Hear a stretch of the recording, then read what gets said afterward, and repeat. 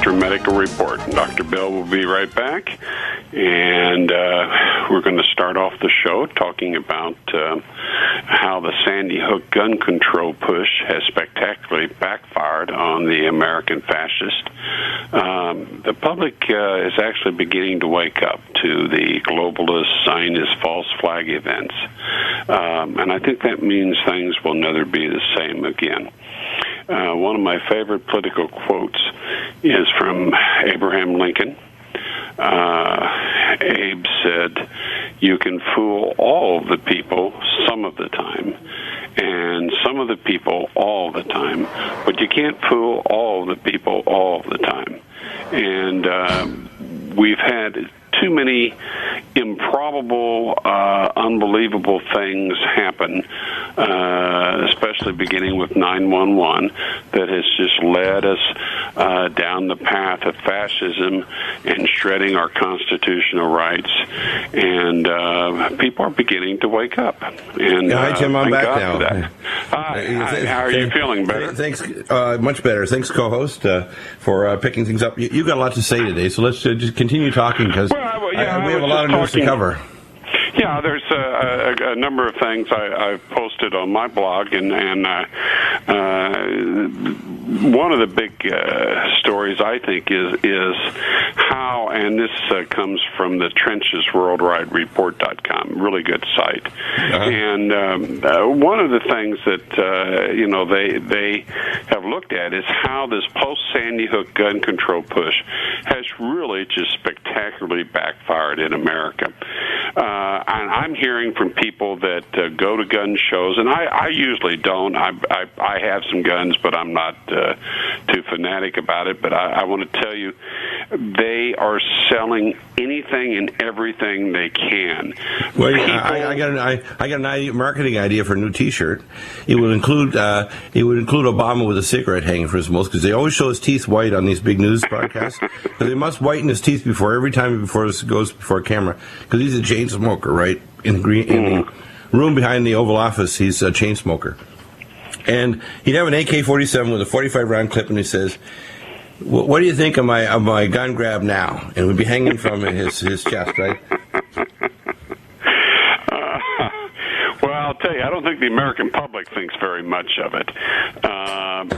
Well, there's seven senators that should feel an itching sensation on their back of the neck, almost like the guillotine that was hauled out in the storming of the Bastille, that their political life is now significantly shortened, because in 2014, all these Democratic senators are in gun states. They're finished, and that includes Mr. Reid, who's the Arizona senator, because his moves to try to grab guns in a state that is very pro-gun means his political life is over. Good, very good. And Feinstein should go, and Lieberman, and of course the wonderful mayor of New York, Bloomberg. And so many of these people are Jews, and I want to tell you, they are putting they call Jewish themselves population Jews. They're not Jews. Let's call them. Jesus calls things straight. If Jesus was on right now, he would be like the Rush Limbaugh he said of Jews religion. who are not Jews. You know what he said? You're of the synagogue of Satan. He called it straight up. Yeah. You're not Jews, okay? The word Jew means praiser of the Most High God.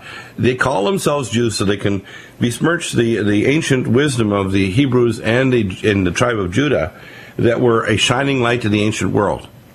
Well, the thing is, by taking this fascist position to take America's guns away, they paint their entire tribe of people, and a great many of those people are very much opposed to gun control because they know that that's what Hitler did in Germany, and it's blatantly dangerous for the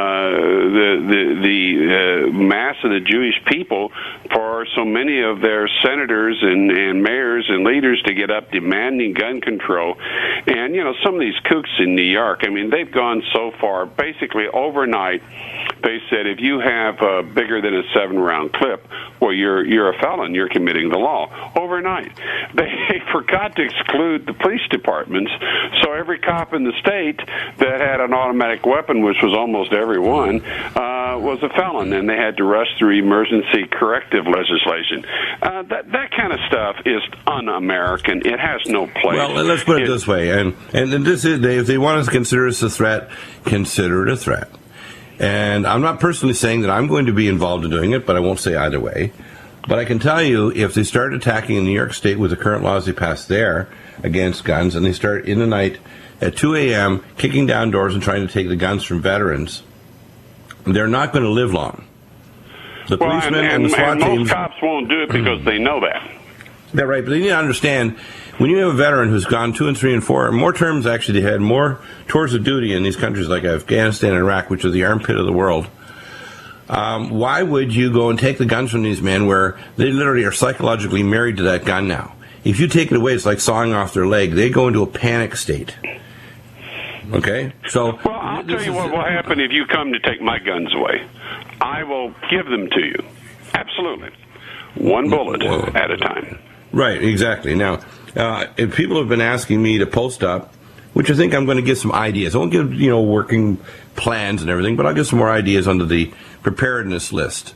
So that list is going to be updated. I'm going to give some ideas on some unconventional weapons that are considerably more dangerous than guns, by the way. And I want people to understand, I don't want people to indiscriminately use these. I want them to make it known to the powers that be that they, number one, should join with the sheriff to become proper, duly trained militia that know how to operate their guns, store them properly so children and idiots and mentally ill people can't get them. I want them to take training, to CERT training and ATLS and trauma training, because you don't just become a militia person without learning how to do what they call emergency medical care as well on the battlefield, or if there's a state of emergency, you want to be able to help firefighters, etc. So what I see happening is people need to get more responsible that it's us that's going to maintain civilization. It's not the police. It's not the firefighters. If all hell breaks loose. It's not the fascists. It's not the fascist government that sits there. Yeah, and I call the district of criminals, DC. These people are sitting around, or they're flying around like an Air Force One, or they're sitting in the Situation Room. It's us. I'm getting myself reactivated in my trauma training. I'm going to audit some trauma training courses here at the University of California. I'm going to get involved with CERT, even though I'm busy as hell. I'm going to get involved in volunteering in the fire department here. So if there's real serious problems, I can use all my experience. I recertified, I think, 6 times in ATLS. The first one was the 82nd Airborne back in the early 80s. So I know a lot about trauma. I worked in emergency for years, trauma, burn units, etc. And what I realize is that what Obama's doing is he wants to flush down the toilet all the experience of us senior doctors that have so much knowledge you couldn't buy it for millions of dollars. You couldn't. And the fresh doctors coming out of residency or medical training, they don't have a clue how crazy it is in practice. What Obama wants to do is actually practice medicine without a license with these committees and determine what care people receive. And they don't realize it's against the law to practice medicine without a license. It's crazy. And yet a committee is going to decide how people are going to get treated. They're above the law. They're above the Constitution. In their minds. And, here's, and by the way, I had EMT training and I was a volunteer fireman, which is, of course, nothing compared to physicians' training. But, it is very good to have that kind of training. And it's not, it's the experiences you have can always save lives and can come in very, very handy. And it can be you can be going down the street and all of a sudden you're at the scene of a terrible accident. Before an ambulance gets there, you may have to stop arterial blood flow. And I mean, there's all kind of things, and there's nothing like experience and training. But here's something we're going to have to worry about. We've got all these armed drones all over the world now. God, and I, in all honesty, God only knows how many countries we're fighting in right now. I don't know, and I read more than the average 100 people put together, and I can't tell you how many countries we're fighting in. I know we have troops in 35 African countries, but how many countries we're fighting in is probably a dozen or more. And we're going to have to worry about drones in America. They're already planning on 30,000 drones in America. 6 months ago, they got the airspace, but within 2 years, and this is in public records, you can check it yourself out there. Don't believe Deagle. Within 2 years, by 2015, they want them weaponized on American soil. They hit you with a Stinger missile anywhere inside the United States.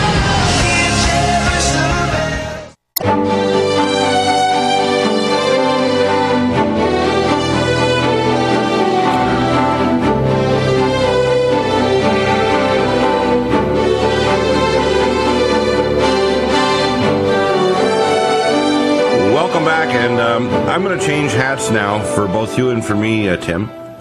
We're going to be, for a couple of moments here, we're going to be interplanetary civilization archaeologists. And we're coming from a different world, we're different kinds of beings, but it's, say, 1 million years from now.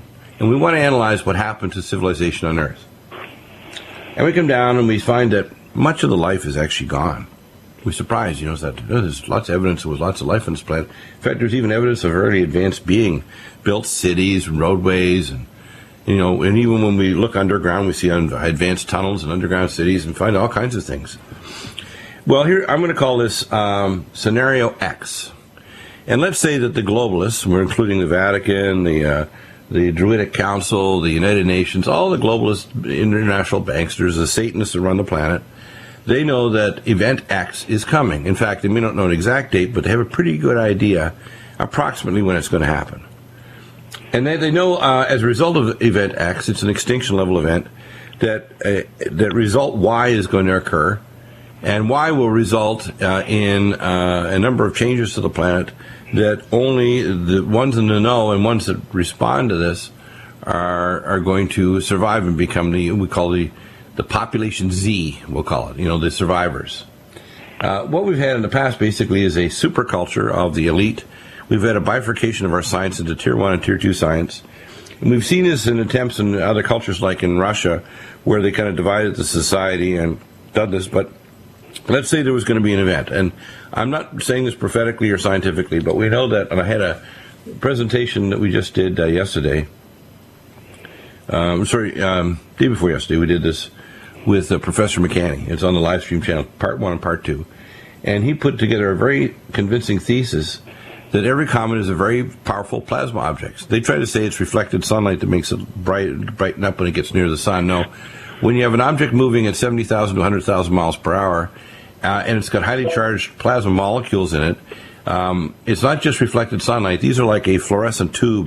That's the electric theory of, I think that's what it's called, the electric theory of the universe. Right. Now what happens is most of these and that, by the way, makes sense. Right. Now, what happened is he's a very good scientist, and he's talked to Tier 1 scientists. He's one of the only ones that's talked about this theory in the open. But the fact is the Vatican, all of their telescopes are designed to pick up comets. And the reason is every ancient culture knew that comets were really bad. In fact, it's thought that the comet that struck the Earth and got rid of the dinosaurs was a 6-mile-wide comet that struck off the Yucatan Peninsula. The latest theory, by the way, on that is it actually did kill the dinosaurs off very quickly. It didn't take 300,000 years, as some people said. It was very, very quickly. And by the way, what happened is they caused such a nuclear, post-comet winter that the temperature plunged and the oxygen concentration dropped from about somewhere around 30 to 40% oxygen down to around 5.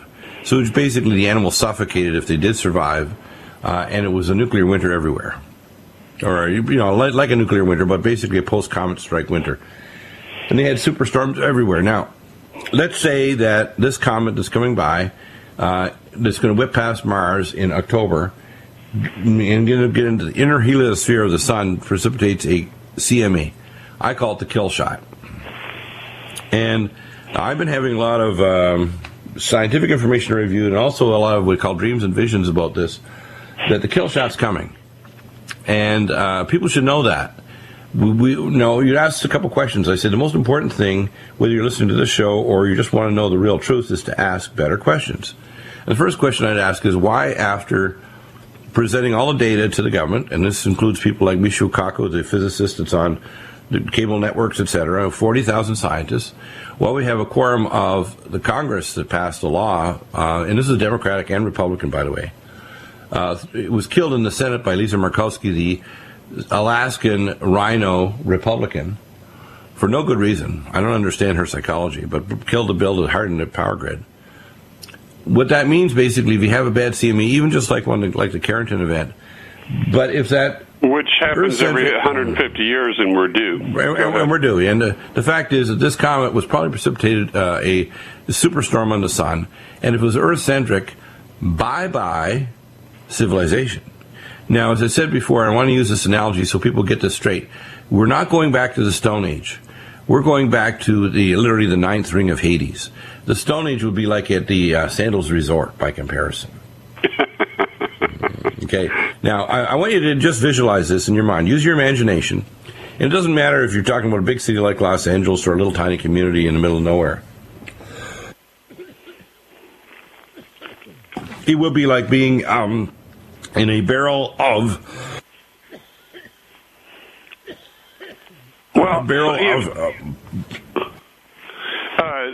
Dr. Bill, something like this happened when the Roman legions pulled back. We went into the Dark Ages.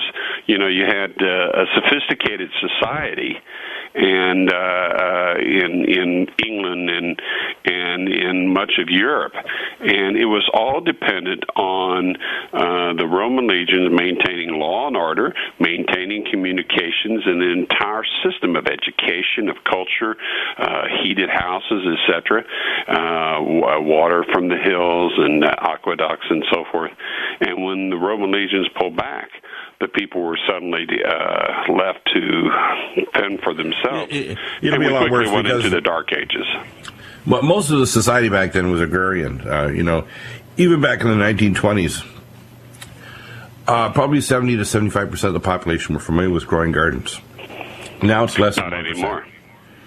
Right, so our civilization won't last. We're not talking about 2 years.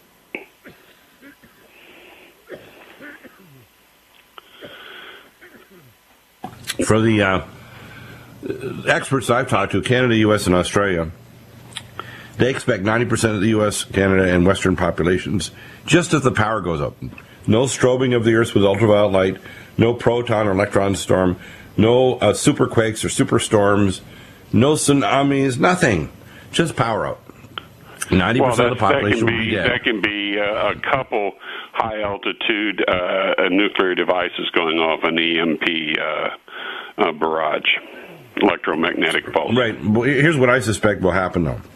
This is a scenario. I'm going to pick a date, but I don't know what date. If this is, let's say it's October 17th. And by the way, let's say it's Friday, just for fun, because we're in 2013. So it's Friday, let's October 17th. Make it October 13th. That way it's Friday the 13th. Right, okay, just for fun. And it turns out that NASA and our IRAS, infrared satellites, pick up, and our SOHO satellites, etc., all of them pick up that there's been a major coronal storm on the sun as this comet passes, and a major surge, and it turns out it's Earth-centric. That'll take 8.5 minutes for that sunlight to start hitting the Earth, and you'll first see an electron storm, and you'll see light, and you may see ultraviolet strobing of the Earth, which will start to kind of, if you're outside, you won't feel good. You'll feel like somebody flicked your skin with a strong elastic. Your eyes will burn. You won't feel good. In fact, you may get nauseated. The next thing that'll happen is there'll be a big news report that a CME is coming. You got to shut off everything electronic and cover it with a Faraday cage, or it'll get fried when the plasma gets here in 2.5 days. Yeah, like you'll be able to go make a Faraday cage in 1 minute. Right. Back in a moment.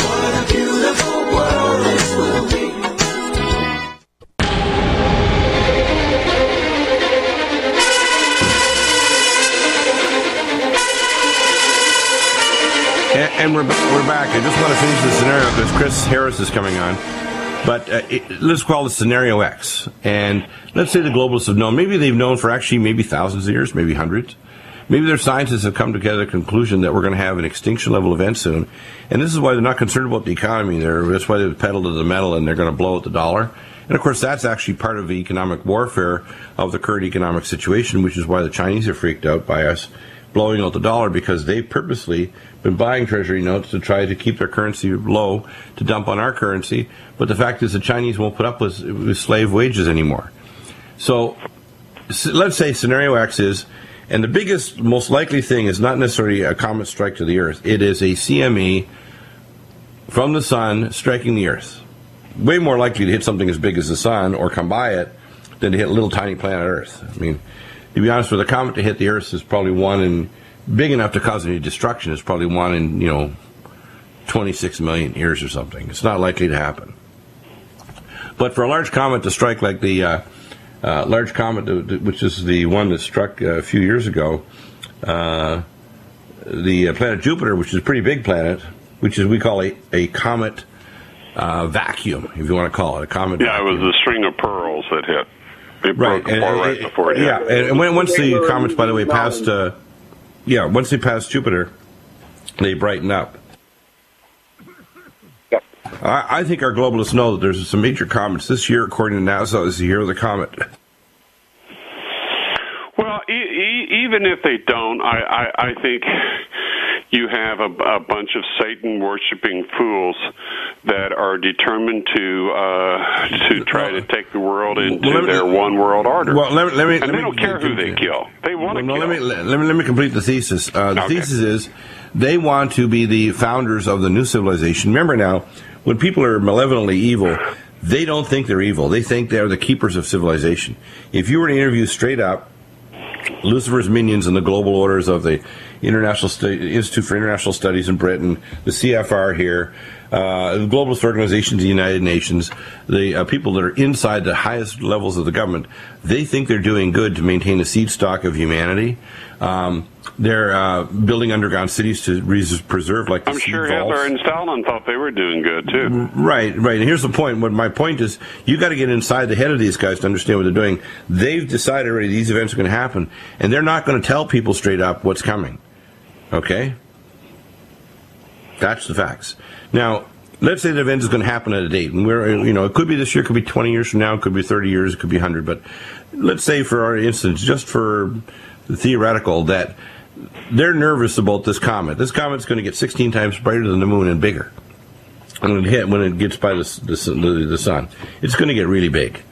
And when it goes by the sun, it's going to generate a CME. If that CME is even remotely Earth-centric, it's going to blow up the power grid, and it's going to blow us back not to the Stone Age, but to Hades. It's going to make things life on Earth horrifying. The electric universe model indicates that it will do that, and Jeff Reins has on his site has lots of stuff about the electric universe model. And quite frankly, I've looked at it, and I think the physics is pretty strong.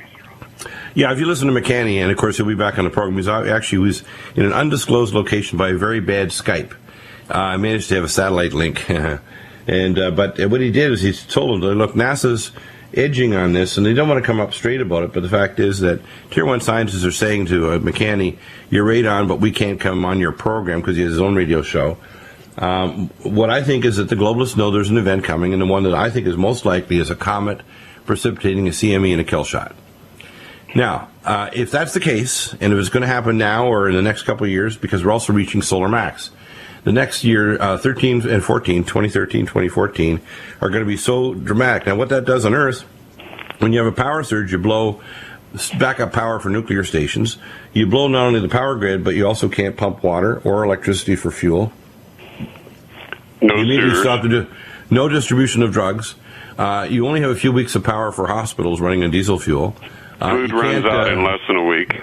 Right, and so what happens is, if I was going to write a B-movie script, I would call it The Fourth Day. And the reason is, up to the third day, everybody figures, well, they're going to fix it, right? They're going to fix it, right? On the fourth day, they realize, oh, crap, they're not going to fix it. That's when they realize that the refrigerator is dead. Any food they had that was good is now rotten and growing green stuff on it. And they realize, I hope our neighbor has food because we're hungry.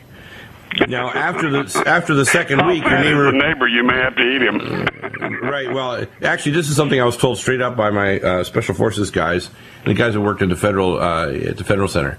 They've done psychological ops and everything, and they've actually calculated out that within 10 to 14 days after a major power outage, people become cannibalistic. Now, they think Dr. Deagle's just exaggerating because he wants his audience to freak out. No, I don't want you to freak out because you couldn't handle all the stuff I know, so I'm going to give you as much as I think you know to make you change your attitude. What we need to realize is if you're not a prepper, you're an idiot. You're not just a little idiot. And what I tell people, the most important prepper thing is to have a relationship with God. The next most important is to convince your neighbor that they need to be a prepper. Even if it's just getting a 20 kilowatt backup generator and the water storage and some extra food, heritage seeds, and start converting, having a garden in their yard and maybe some chickens if we're out in the country. People need to start having a victory garden like after the First World War.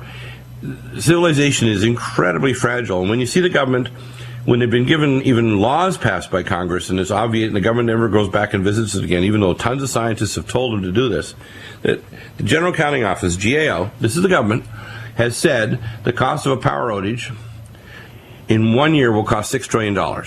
That's a lowball number.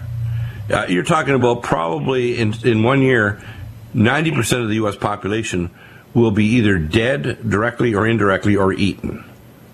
Now, people say, they have this movie coming out this summer called World War Z. Now, when the power goes out, people will act, quote, act like zombies.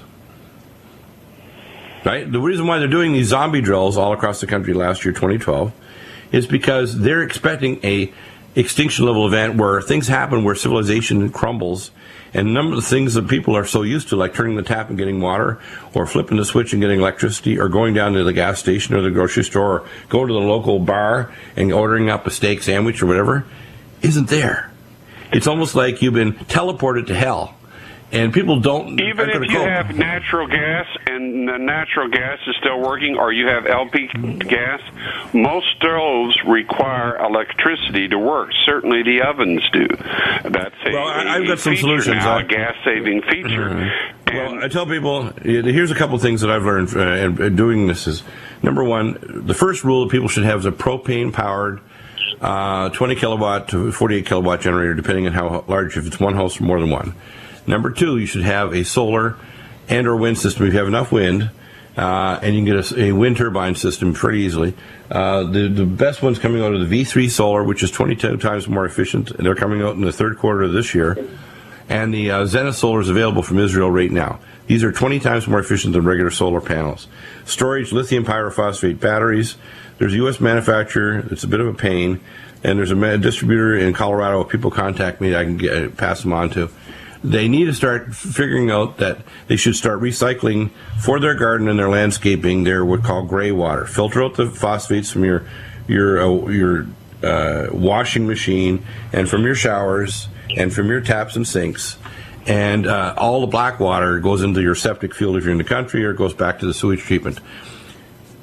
What people need to realize is if you're not prepping right now and something catastrophic happens in 2, 5, 10 years, it's going to be unbelievable. All you need to do, basically, I tell people the 2 week, 2 month, 2 year rule. 2 weeks you can hunker down easily. 2 months, you're going to need an army to keep people away from you. Yeah. And beyond 2 months, if things continue... This scenario doesn't require a whole lot of conjecture on anyone's part. Just think back to Hurricane Sandy and in New York City, when the headlines of a very distraught woman shouting at the mayor saying, "We're going to die." In other words, they have no preparation. So, you know, that itself says that everything went. That's right. That's only a grade 1 hurricane that stayed too long. That's all it was. A grade 1 hurricane that paused over the city.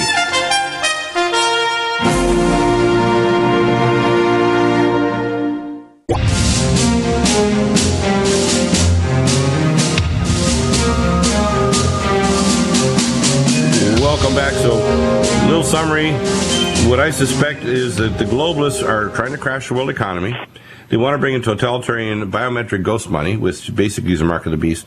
They want totalitarianism in every country, not just in Europe. They want it in America. They want drones over the United States. In 2 years, they want them weaponized. What you have to understand is the globalists would like to have World War III. They'd like totalitarianism as quickly as possible to increase the chances of survival of the globalists, even bringing on a great war in advance of, quote, Scenario X, which is probably something like a kill shot, so that they would increase the chances of survival of the global elite and their seed stock of humans that they sequester underground or take biological samples that can grow fetuses and whatever in artificial uteri. What I see coming is that our civilization has reached the nadir. This is the break point where things like the Sakhalin seed vault in Svalbard Island in Norway is an external example of what they want to do to humanity. And the globalists really think they're doing the right thing. When you talk to people like, Bill Gates, these people think they're geniuses. They think they have the courage to face the survival of humanity. And if you don't get inside their crazy head and their demonically twisted mind, you can't understand what they're doing. They think they're literally the saviors of civilization. once you start to grasp that, you realize that's why they're lying to us. They think we're going to decrease the chances of humanity surviving by telling us the truth. Yeah. You know, we were talking about preparation and the tools required, and of course, repentance and understanding your place in relation to God. The most important thing, the next thing, needs to be discipline, and I think a lot of people are lacking that, the discipline and then the skill set. Well, they'll never take personal responsibility. They say, you know, one of the typical stories is, well, I know you're prepared, Deagle, so I'm going to come to your place. I said, well, if you're a friend of mine and you're a military, especially, and you have to bring your own guns, and ammo, you're welcome, because I said I have a garden and a greenhouse, and I've got food storage, and more than welcome to come on over. But if you're just going to be a sloucher and want to try to attack me or my family, I'm going to be a secretary for Jesus, and I'm going to arrange an appointment. Arrange an appointment with St. Peter and the Pearly Gates. Exactly. So now here's the point. We don't want to see that. In fact, as I say, after your first thought prepper needs are met with the Most High God, your next is to tell people that something big's coming. And everybody knows in their gut, and the church basically is dead in the water. Moses was trained to be one of the high priests who's going to become Pharaoh. His name, Moses, isn't his name at all. Do you know when they talk about Tut Moses, Tut this and that? It means drawn out of Tut. So even though he was adopted, he was supposed to be the next Pharaoh. He had all the high priest training. He knew about all the ancient comets and all the extra superstorms and everything. And we're gonna need that kind of the discipline. I keep on going back to that. Will give you the wherewithal to utilize your skill sets effectively, including thwarting off the masses and of those who are less disciplined, and they will be seeking refuge in places where you don't want them to come. That is your absolutely. We also, though, you need to have food, you need to have water, you need to have weapons, you need to have those skill sets so you know how to grow food, you know how. Yeah, but beyond 2 months, you have to be at least a gas tank away from a big city. You have to have a small community. Mom and Pop are not going to survive, even in their own little bunker out in the middle of nowhere. Doesn't matter if it's in northern Maine, in a little steel bunker off the side of a nice lake. You forget it. Yeah. We have some events happening that are, I call them, there's two types of things happening. I worked in trauma and emergency for years, and I broke this down because I'm a bit of a humorist and sarcastic. That's why I got the title back in medical school and residency of Dr. Wild Bill. And the first thing I'd say, because the funniest people in the world are not comedians and on stand-up comedian Hollywood. They're people that populate your emergency departments and your burn units. These are the funniest human beings that ever lived. And we would say, even if somebody had 90% burns, there's two types of things, accidents and on purposes. It's like deciding that you're going to clean your car with gasoline and you decide to light up. That's not an accident. That's not an accident. That's an on purpose, okay? And then the guy is still kind of cursing that the car isn't clean yet, and he's got 90% burns, and you can see his blue eyes shining out, and you need to put pigskin all over him and Silvadine, and you got to spray him down, put a central line, because he's going to get dehydrated and go in a renal shutdown, and soon he's going to be septic, and he's still cursing at you with the smoke is curling off his body. Now, I knew a guy once that was on oxygen because his lungs were going, and he would alternate between taking puffs of cigarettes and putting the oxygen back. That happened to me at the Vancouver General, and the nurse walked in and said, I think such and such had smuggled some cigarettes to this guy. I said, I'm going to go in and check. So I walked in the room, and I couldn't believe it. He had the oxygen going at like 4 liters a minute. He stuck the cigarette through the oxygen mask hole into his face. And you know what happened next. He had an explosion. That cigarette became a small improvised explosive device, okay? IED. It was an IED cigarette. And literally, he got second-degree burns to his entire face. He had his beard blown off, and he came out looking so surprised. He said, you just blew yourself up. And literally, the explosion, you can hear, literally, it blew me out of the room. It blew the sheets off the bed and all the clothes off him. So now, here's what I'm talking about, okay? We have this going on with San Onofre. Chris, tell us the update. Because what we're going on here, believe it or not, Barbara Boxer is actually doing her job. And I don't really want to give Democrats credit, but I'm going to give her credit this time. She's freaked. I'm freaked. Anybody here that's involved in Southern California is freaked out by these lying pieces of human trash Mitsubishi Corporation and Edison Electric, they want to restart this plant and try to say it's like for like when they tried to sidestep the regulations. Then we got Fukushima. My rad detector now has gone up to 80 parts per million. It'll fluctuate 40 to 80, but it hasn't been doing that for maybe 7-8 months. And it's doing it because they decided last week, we cannot store this highly radioactive water. We will take the least radioactive water and dump in millions of tons of water into the Pacific Ocean. I was thinking, the Pacific Ocean is not your toilet, Japan, Edison Electric, or TEPCO. Just today there was an announcement. Duke Energy is a very large southern nuclear power plant operator and also fossil plant operator. They announced today that because of some extensive repairs due to the Crystal River nuclear plant in Florida, they will not restart it. They will decommission it. And that's the second one that within a year that has been formally announced. There was another one, the Kewaunee plant up in they're up in upper Wisconsin. They said that we can't compete with natural gas. That hasn't happened before, and so there's a lot of weighing out the value of using a different fuel, and it looks like natural gas is winning, and that goes with all the fracking and everything else. I'm not saying that's a good thing. I'm saying that I'm just reporting what is. We could talk about that if you want, but that fracking is a double-edged sword.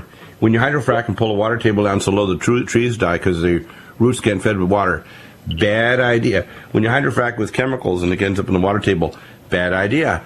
When you hydrofrack and you get down into the water table near fault lines and you start separating fault lines, you precipitate earthquakes, very bad idea. So it's not a straight-edged sword at all. It's a double-edged sword, exactly. And it can cut us as well. So although everybody's kind of rubbing their hands together, drilling for oil and gas needs to be done very judiciously and carefully. Yeah, I predict based on that, you may not see Senate 03 follow through with this. If they try to file to open it up, I'm going to personally sue them as well as many other organizations down here. Fukushima Daiichi, we need to have an International Court of Justice suit filed in the Hague against Japan, against the Japanese Diet, which is their stupid parliament there, against TEPCO, against General Electric, which is a multinational U.S.-based corporation, one of the czars, by the way, the Abominator. Actually, I got a new name for Obama, and we need to get him. If somebody's a good artist out there, they can make a Judge Dredd version of Obama with one of the Judge Dredd helmets on. We'll call him, call Obama Judge Dredd. He's sitting in the Situation Room with a cigarette hanging out, Obama Dredd. And he says, "I'm judge, jury, and executioner." Well, unfortunately, that really is the case. And he now claims that he has the authority to kill Americans and to be the judge, the jury, and the executioner. Isn't that the operation of the king before the Magna Carta? American way. King George III didn't claim that level of power. This is pre-Magna Carta. The Magna Carta set up proper rules of operation between the king and the lords. Yeah, but that's a scary thing. That much power and. It's not the American way. We're already on the kill list, I suppose. Oh yeah. Well, we know that Adolf Hitler had syphilis. I'm not sure what cortical degenerative brain disease Obama has, but it's not funny. Get right, we got folks. God bless. Yeah, as I say, ask better questions. If you're not a prepper, I'm not going to give you any quarter at all. Everybody's got to be a prepper. You better tell your neighbors too. Stuff is coming.